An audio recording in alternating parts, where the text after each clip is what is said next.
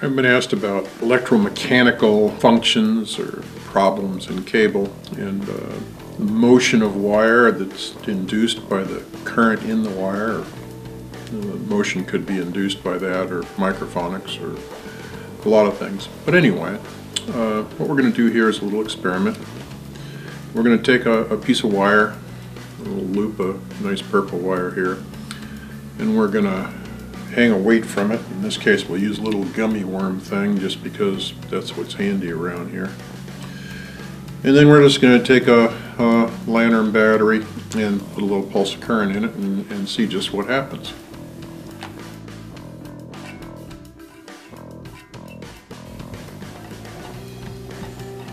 As you can see, you change the current in the wire, it wants to move.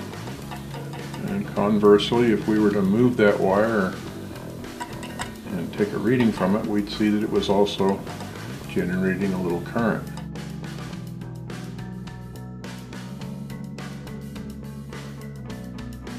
You can get the wire to shake like a guitar string.